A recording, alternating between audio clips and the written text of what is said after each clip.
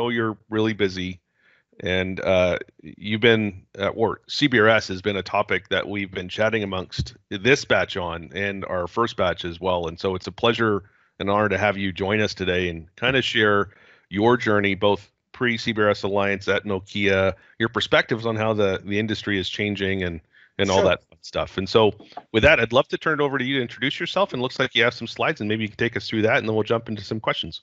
Yeah. So first off, this is pretty good, and hopefully it'll be informative for people. So I'm going to put this on slideshow, and I have no idea whether this is. I've not really done this on Teams before, but hopefully, does this turn up okay? Looks perfect. Yep. Okay. So just give you a bit of my background first. So I actually was one of the founders of CBRS Alliance, and I served as their chairman for 2 years. I did that, some of that while I was with Nokia. I ran strategy and business for Nokia and as part of that, I did a lot of M&A for Nokia. I was the one that went to the Department of Justice to explain why it wasn't anti-competitive for Nokia to buy Alcatel-Lucent. I did a couple of other deals. There's a services company up in Chicago called SAC Wireless that I actually bought for Nokia as well. But generally what I did was I looked at where I thought the company could make an impact and gaps in the market, things like that. Spent a lot of time with the US, a lot of time with the US government, with the CBRS Alliance as well. I'll talk a bit about what we're doing now, but prior to that, I actually did startups in California for best part of 8 years. One of them was Turin Networks, which became Force 10, which we actually sold to Dell. The other one was Luminous Networks, which I took over as their CEO maybe 15 years ago or so. So I've done startups, and I had a really good time actually in startups. In fact, in the end, I wondered why I stayed in Nokia so long. But anyway, that's a story for a different time. As you can see, this was actually a bio that Nokia and the CBRS Alliance used. Obviously not the words completely the same, but the one thing that people did put down was that they put a picture of me and then made a note at the bottom that I actually didn't look like that in person, that was taken about 20 years ago. So I thought that was pretty cheeky. That was always very nice. So in terms of, I left 12 months ago. Yeah, longer than that. And the reason I left, one of the things I always wanted to do, I wanted to go back and do startups. I for all the stomach ulcer and everything else they gave me, I actually did enjoy them. One of the things that I really wanted to address is that in the 4G world, everybody sort of, you got the big carriers built pipes and everybody else tried to take advantage of them, and you know, Google and everybody else did fantastic. YouTube did fantastic out of it. In the 5G world, things are going to change. But everybody talks about change, and the trouble is that the enablers of change are not really there in the market. And what I wanted to do was try and figure out how we change things around. So if you look at the moment, 4G, 90% of apps developed are on an end user device. Or they reside in the cloud with a very thin client on the device, but they're sort of agnostic to the network. I mean, they're either wireless they're either Wi-Fi 4G based apps or whatever, but they basically run over the top. 5G is about taking advantage of the network and the network attributes. And what I wanted to do was to try and enable people to understand the opportunity and enable people to try and take advantage of it. I'm going to try and show a video. Tell me, can you hear it? Yeah, slightly.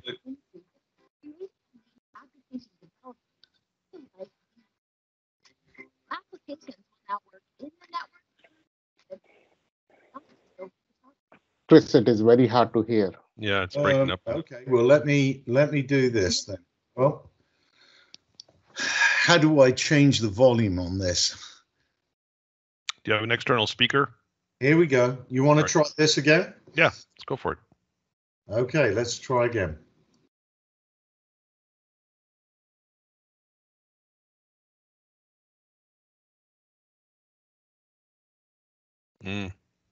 Can't hear it anymore. Maybe, Chris, if you like, you can share it with me over a Dropbox, and I can send it to the team if that's all right. Yeah, sure. Okay. Sure. Okay, then basically, so I'll give you the summary of where it is. But basically, I joined up with somebody else who founded Innovate 5G with me, and the whole idea was that we wanted to connect developers with the 5G world, but in a way that gave them access to it, and they didn't have to jump through the hoops of a carrier lab and all the other good things, which is why what you're doing, Jim, is fantastic, right? Because the world of telecom and the world of AT&T, Verizon, T-Mobile, and so on is all about trying to pare everything down as fast as possible. It's all about trying not to waste their time whilst they develop and they innovate. And that's sort of the antithesis of what should be happening on 5G. 5G is about everybody connecting with the opportunity and having a go. And so really what we looked at was creating a platform that connected people with 5G. And by that, it means that we created a platform that allows developers to have an idea, put it onto the platform, and we will actually connect it with a 5G lab and run it and give them feedback on how it performs, how they perform against somebody else. We'll give them some ideas about how they can actually improve the performance of their application.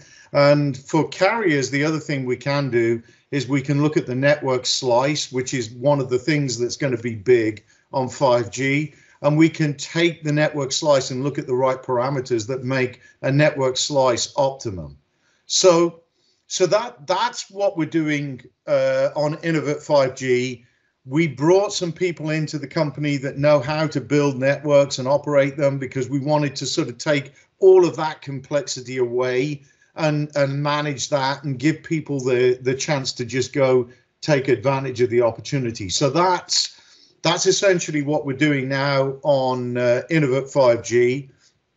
I think the only other thing I'll say before we stop and then we can start the discussion is that I'll touch on CBRS. CBRS has been quite a success for both the US government and I think for industry. We didn't see as many applications at the start that I wanted. We didn't see as many people applying for Spectrum at the start as I wanted, but we did see that it was the most applicants for Spectrum that the FCC's ever had. It was the smallest auction areas that they've tried. So these were in counties, normally they're partial economic areas that they auction. They had a ton of just a ton of rounds that they did, lots and lots of these counties. But we did get a lot of people. We did finally get people who were non-carriers get in there. So there are people like industrials, there are petroleum companies that are in there. So guys that we were hoping would come and experience and take advantage of the whole telecom piece actually did come and engage. I think the other part about it is that some of CBRS's licensed spectrum or semi-licensed spectrum, some of it is actually open to anyone, and that part is getting used as well. So, I think it's another piece of where I wanted to go, which is to create the environment for opportunities for people. So with that, I'll pause and. So I want to add to that for a sec, Chris. Sorry, guys, there's some background noise. If you're not speaking, just go on mute. Hold on, there's still. Give me one sec, guys. See if I can mute everybody. All right. And Chris, I'm going to unmute you. Chris, if you don't mind unmuting yourself, I think you should be back on. Okay. Perfect. Great. Oh, my friend, it's you. Maybe what am I doing? Turn down. It's your speaker. There you go. Let's bring that there. Try that. Okay. All right. So you mentioned that the auction was smaller than you anticipated. But it was $4 billion. Did you expect it to be bigger than that? The PAL option? No, there were what was it? There were 300. I think there were 300 applicants at the start. Got it. I wanted 3,000. Right. So take us back. You explained why the origin of the alliance came together, but take us back to why the FCC wanted to get into auctioning spectrum for private use. What were they seeing as an opportunity? So if we go right back, the FCC were looking at doing two things. Essentially, they were looking at trying to change the way they brought spectrum to the market, because whenever you go clear spectrum and auction it in the traditional way, it's probably 7 to 9 years that it takes them to get through all that process. So they wanted to go through a process where essentially they speeded it up, and this sharing process was the concept that they wanted to go for. So one of it was speed to market. The other one was that they designated this to be an innovation zone. They wanted it to be an innovation band. They wanted to try and foster the idea that you would get lots of the use cases that on their own were not going to be generated from the traditional way that networks were actually put out there and consumed. So innovation, big deal. Getting spectrum to market faster was a big deal.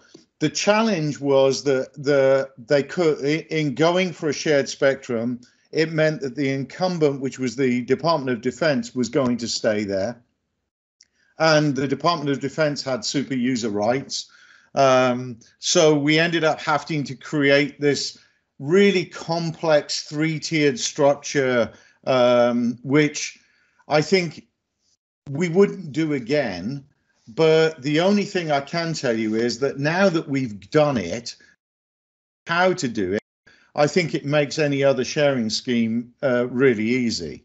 So I think people get really hung up about the three-tiered sharing and all the ESCs and all the rest of it that we've got in there. But the truth is that we actually took a really difficult regimen and managed to create sharing opportunity in it. And it means that anything less than that's going to be a walk in the park.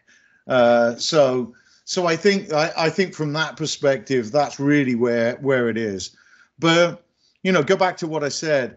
When we first did this, and there was a really interesting early on, in the sense that there was about 6 of us that sat around a table at Intel and came up with this idea of the CBRS Alliance.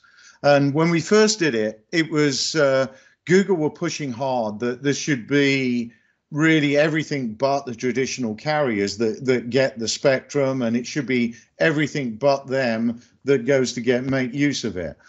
I think the trouble is that's a very philosophical view, because in reality, device ecosystems which you have to make this valuable, radio access network systems and so on, suppliers and all of those things, the only way that happens is that if the people who buy lots of that equipment are involved, because then you don't get the investment from the devices, you don't get investment from the RAN, and so on and so on. So in the end, I think a pragmatic approach took hold. You'll see that Verizon obviously have deployed a lot, and they're fairly active in the band. I know T-Mobile are, Dish are. So some of the AT&T are active in the band. So you've got big guys that are active, but I think you still have lots of opportunity for other things to happen and other business models to happen. So I think we sort of got to a really good place. It was a fascinating journey on the way through. I did a lot of. The best part was I did a lot of talks with some of the senior executives at Verizon right at the beginning, and so we were in New York and talking to some investor groups and so on. And I'd go from that, where it was essentially Verizon were talking about, supplemental downlink and other things like that. And then I did a couple of talks with Preston Marshall of Google and Milo Medin of Google. And then they talk about scorching the earth from carriers and you were sitting there, and on one hand you were talking about how, well, yeah, we're gonna embellish the whole user experience, and on the other hand, I'm standing there, and there was a meeting at IWCE or something in Vegas that I did, and we nearly had a riot in the place. Google just went nuts. I had to keep trying calming him down. But anyway, yeah, it was good. It was good. We and that whole ecosystem. There's 160 companies in that alliance now. I know there's over 100 in CBRS that support that. So it has taken off, but it's still there for people to go get some opportunity for themselves.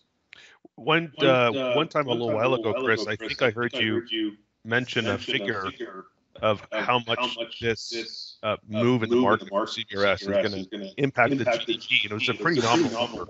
Yeah. Oh gosh. It was tens of billions. It's tens of billions is the market impact. We've had some guys do some work on that.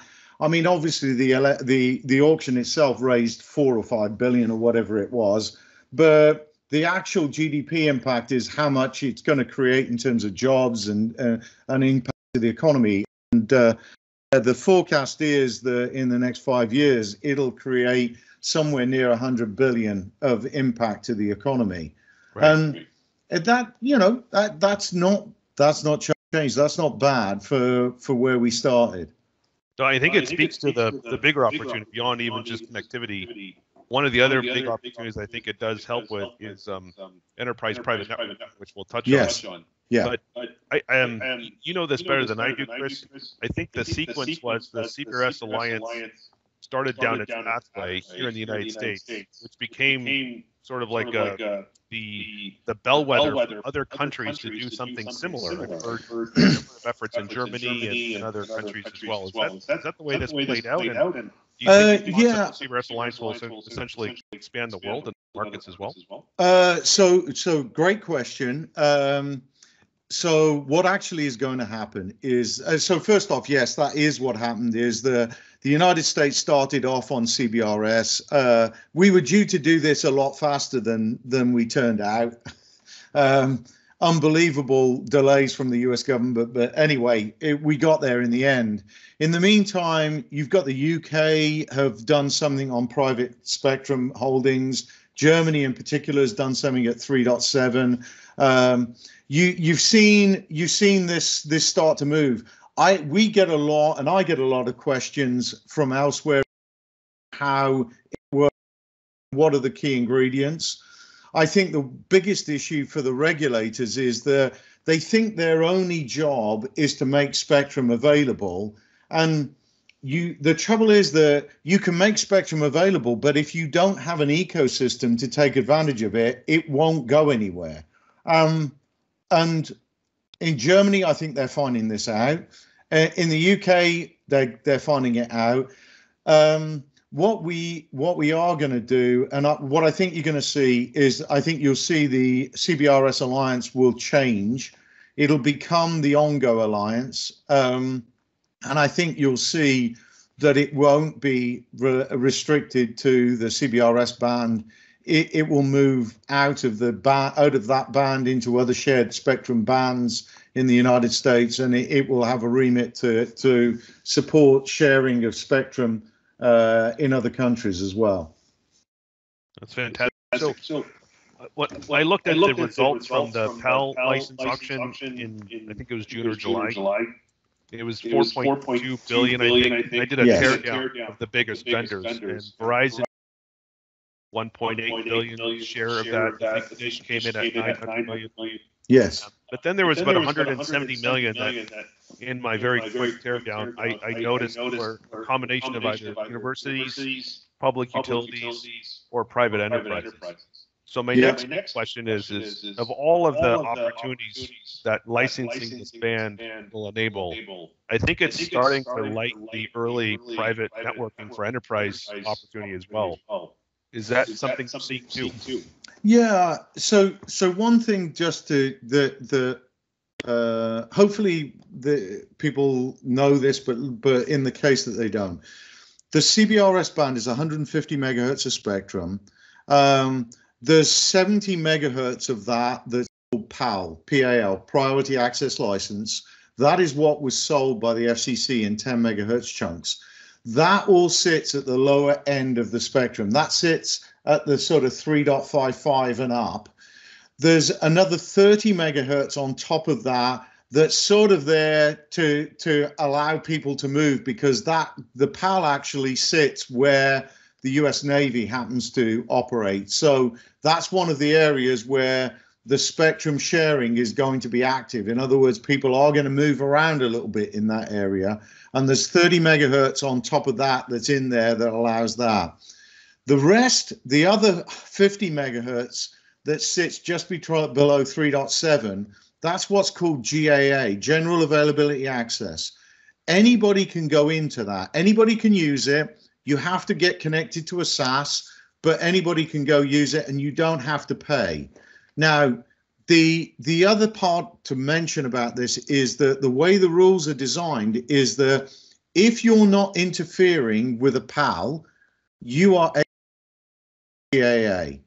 And by that, what that means is that if you're operating inside a building where there's good isolation from outside, so the loss at 3.5 in the building loss itself is high, you are probably able to operate and gain access to most, if not all, of the spectrum inside the building, regardless of whether it's in the GAA or the PAL. You're probably able to get access to most of it. So the opportunity indoor is huge.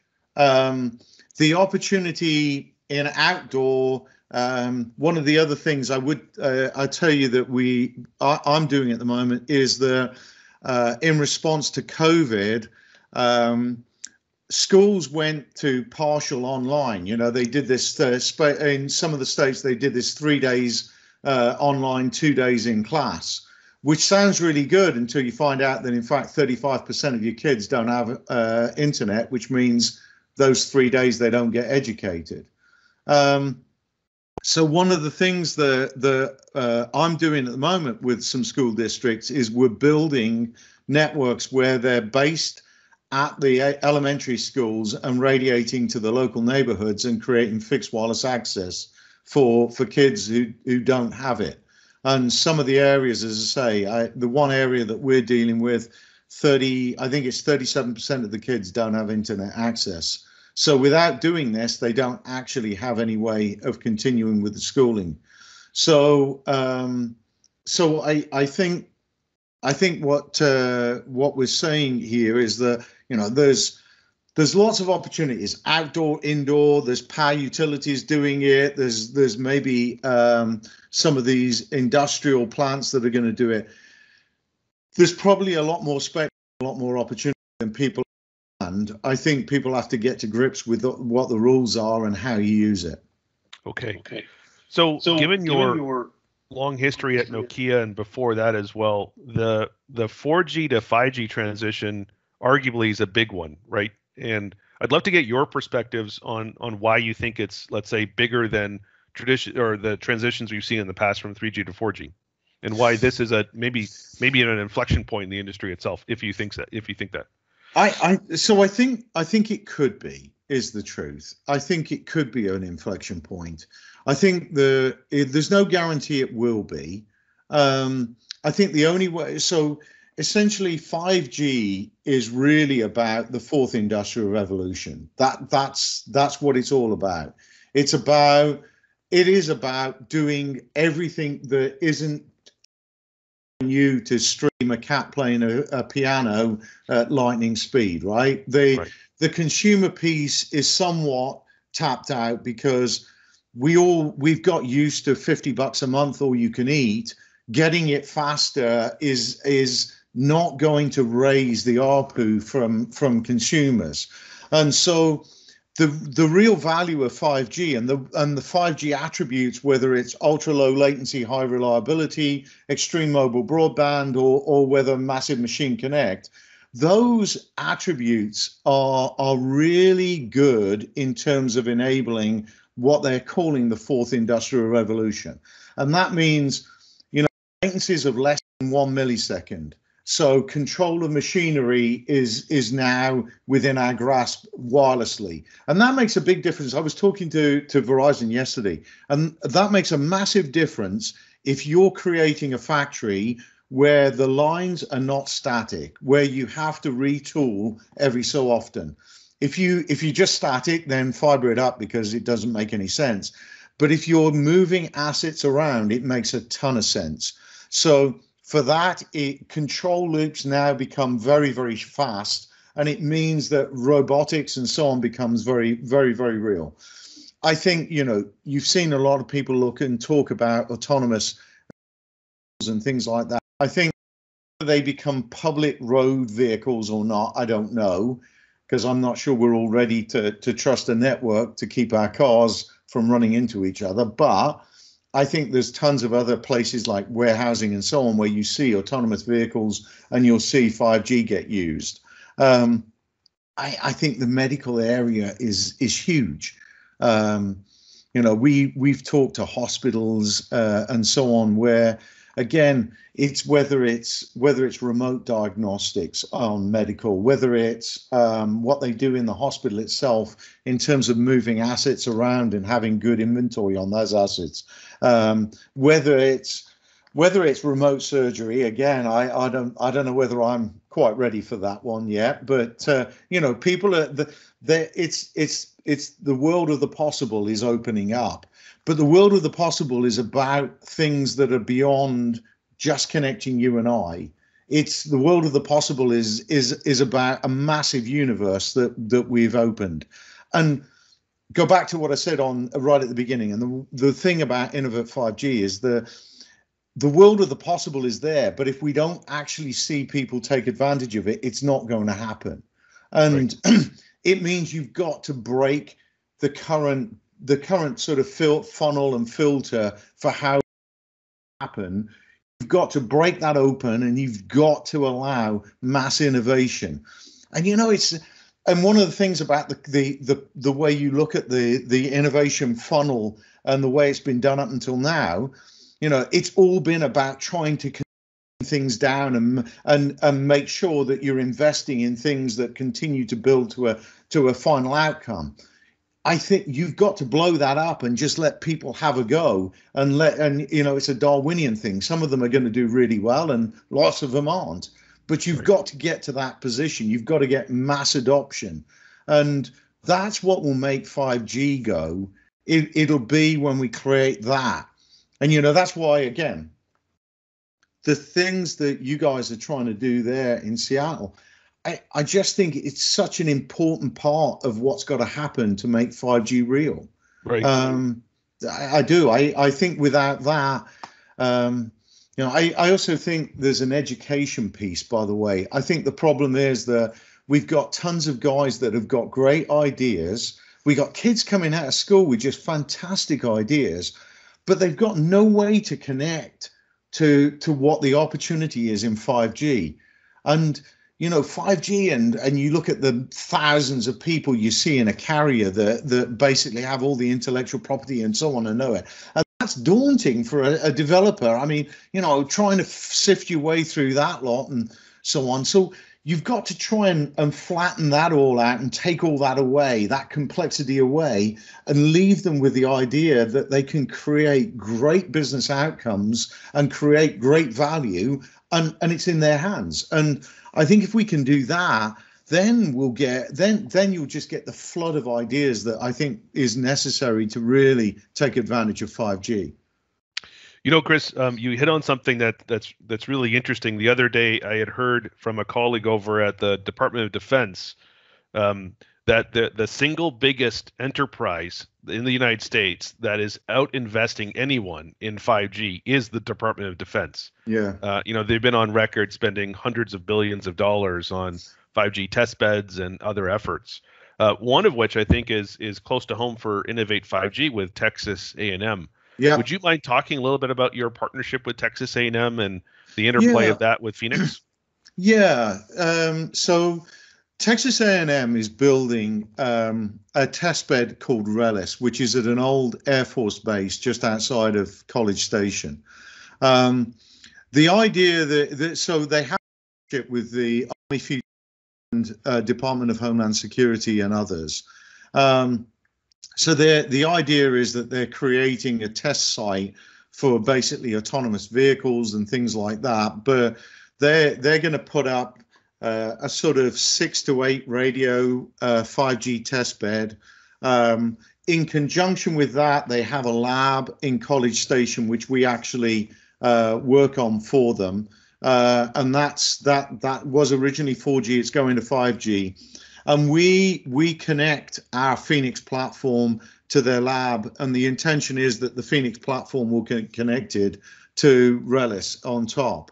Now, is that environment a standalone millimeter wave 5G environment, or is it non-standalone CBRS? So what they have is they will have standalone. Hopefully, again, not to get too deep into this, but the issue is that network slicing is only really available in standalone. If you go to non-standalone, network slicing doesn't really apply. And I think the real opportunity is through network slicing. So they will have a standalone test bed. You know, I mean, like everything, it was going to have to be non-standalone when they started because their plan was to actually deploy it quite some time ago. They couldn't get out their own way, and I hate to say that because I'm sure it'll get back to them, but they couldn't get out their own way, so they probably end up with a standalone now because they've delayed so much. But the whole plan was always to go standalone. Okay. I have talked to the Department of Defense a couple of times, and I mean, you're absolutely right. The Department of Defense have essentially got a massive budget. The thing I've talked to the Department of Defense about is the fact that I said, look, the problem is that you're going to approach this from the same way that you've done everything else. You're going to round the usual suspects up, have a bidding process. They will build they will build what you ask for at your bases. And as long as you ask for it, you'll probably get it. But what you won't get is you won't get people coming and creating things new that you didn't ask for, but were really surprised about. And if you want to see that side of innovation, the part that isn't dependent on you thinking of it all up yourself, then don't go do what you're going to do. However they did it. And you know, what are they going to get? They're going to get a bunch of test beds run by General Dynamics, Boeing, you know, built by people that build good networks, but they build networks for what you can do today, and that'll be what they get constrained with. And you know, I think with Texas A&M, the one thing that we have to do in Texas A&M is we have to operate in a very secure regimen, okay? Because DHS uses it and so on. So there's a security layer on top of everything that we're doing. And I did try and say to them that you know, I think that creates your opportunity to bring other people in and bring other innovation in. You can handle the security and we can handle those problems. But if you don't handle them, it is going to be the reason you don't get the innovation you want. And yeah, at this point, they're going to get exactly what they asked for, and that's it. Well, on that point, Chris, one of the we're so this morning, guys, we've been partners with Innovate 5G for several months, but this morning we signed a partnership agreement with them because they are helping us deploy and think through and plan our Snowco Swan Trails testbed. And so, on that note, Chris, I wanted to use it as an opportunity to say that we look forward to our partnership and creating an open platform in Swan Trails rather that allows that innovation to happen, and maybe that becomes a proof point over time for others to kind of look at that innovation and then maybe take that model and replicate it elsewhere as well. Yeah, yeah, absolutely. And I think the measure that's worth just having in our minds is how well utilized that becomes, and how many people, because reality is, with the way that we can build 5G networks, we can actually batch run tons of applications at the same time and get good data on how they perform.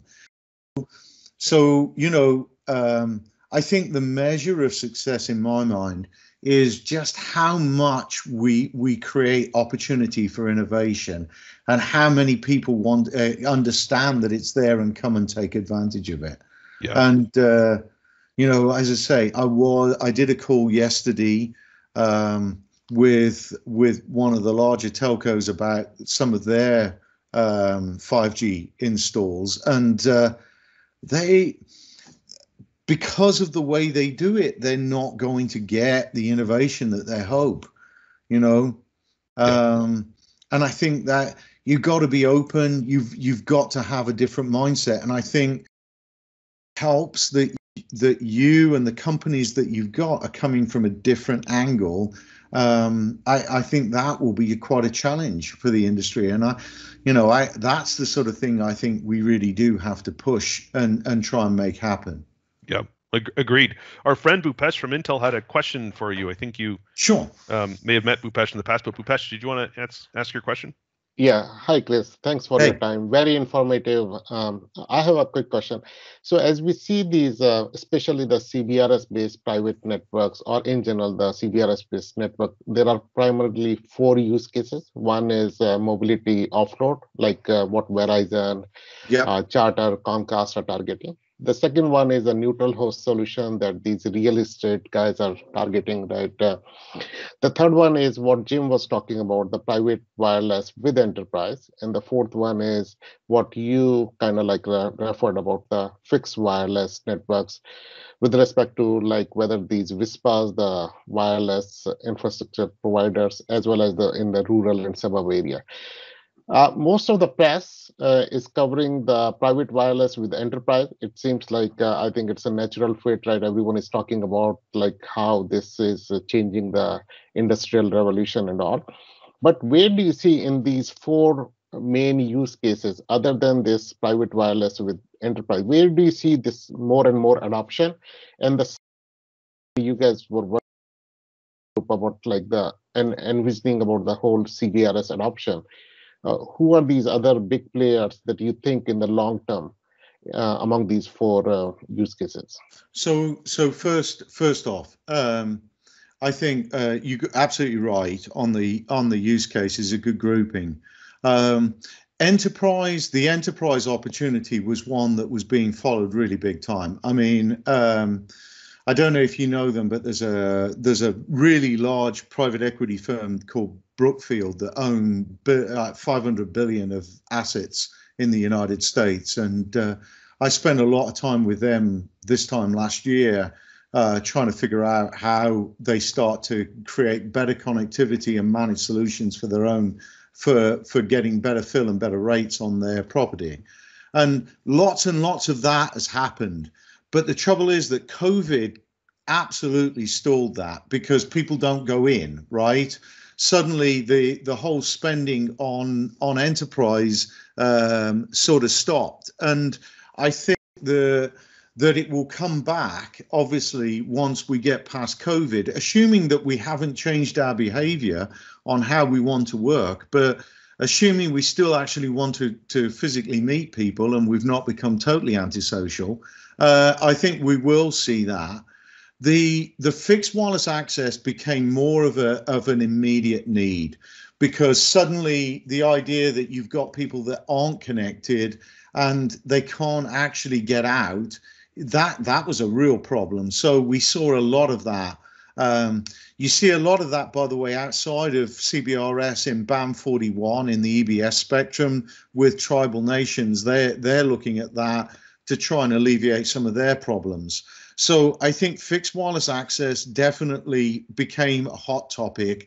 I don't know how much it will. I think it's one of those that peaked and it'll have a long tail and it will continue to go, because against the $1,400 that the homes passed that fiber costs, fixed wireless access, provided it can provide the right uplink downlink speeds, is still a really good solution. I think on the others, when you look at, say, the supplemental downlink, I think you're already seeing all of that happening. So you've got a lot of deployments that are out there going right now on supplemental downlink. I think Verizon are building out, as I say. I know that some of the others are building out as well.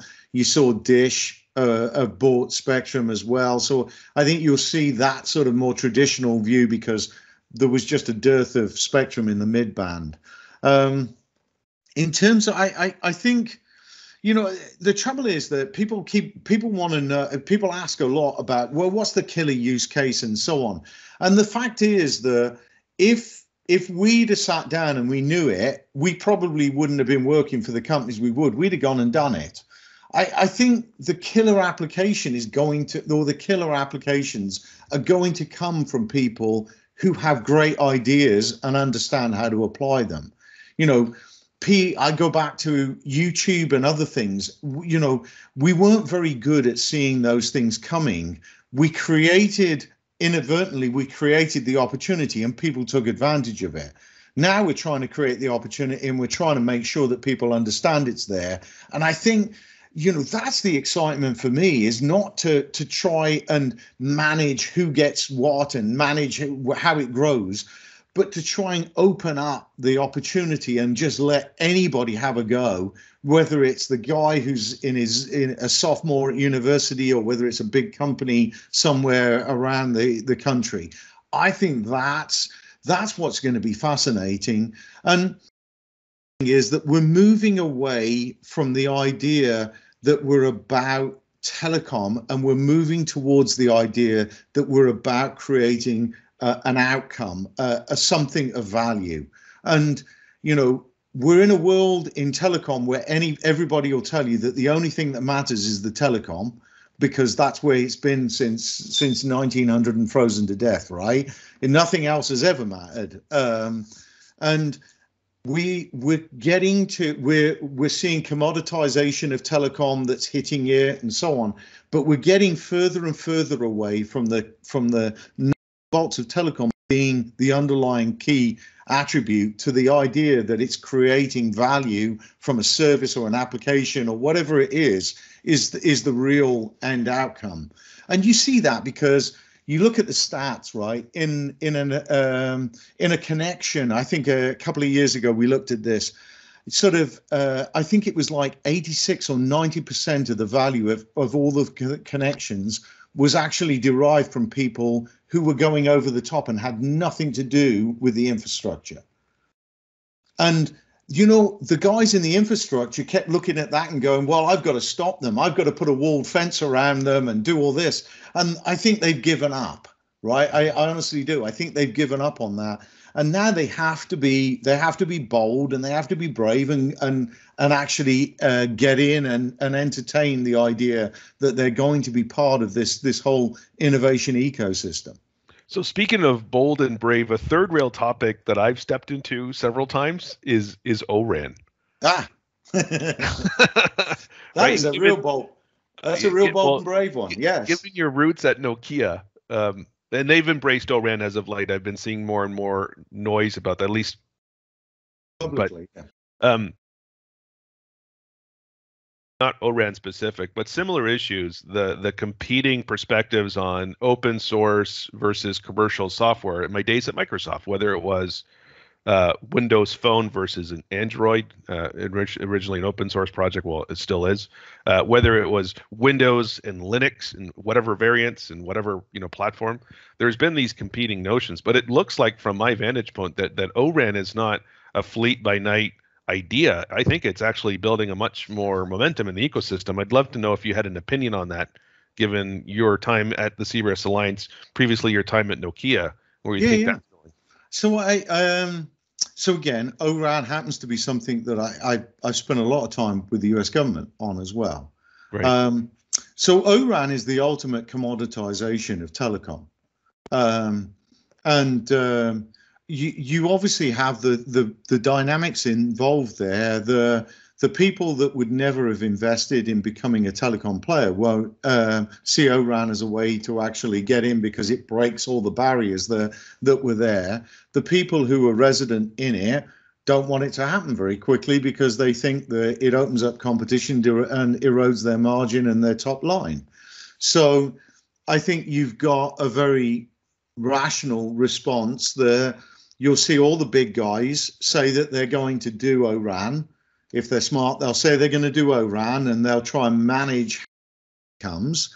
It isn't coming very quickly at all. Along the way, they'll try and make it bespoke if they can, if no one knocks that down. And then you'll get the other guys coming in and trying to just disrupt. And I think if in a normal ecosystem world, that probably wouldn't have been as successful as it's going to be. But one of the dynamics that's going to change things is the US government in particular feels that ORAN is the way to break the current cycle on telecommunications. And they want to do that because fundamentally you've got four guys that run telecom. One's in Finland, one's in Sweden, one's in Korea, and one's in China. And the US government was lobbied extensively over the fact that if this is taken away from being a bespoke integrated issue, and it's more of a common platform software issue, then the United States is one of the leaders, if not the premier place for software development and software innovation. And if you do that, tons of companies will come in, and the US will start to regain its dominance. And there are big companies that are in that are part of your effort, who've done a lot to try and explain why they're going to help support this to happen. And I think that fundamentally, and it's not a Democrat-Republican thing, by the way, I think it's across the aisle, the whole issue.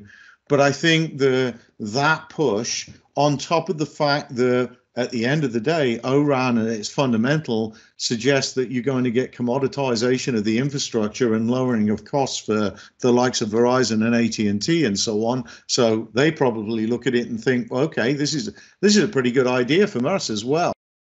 I think it's an inevitability now.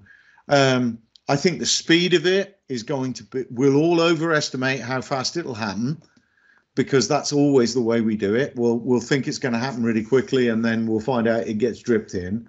I think the other thing that you've got to look at is that fundamentally in ORAN, one of the things that's happened in carriers generally is they moved the concept of integration away from their own purview and moved it to the suppliers.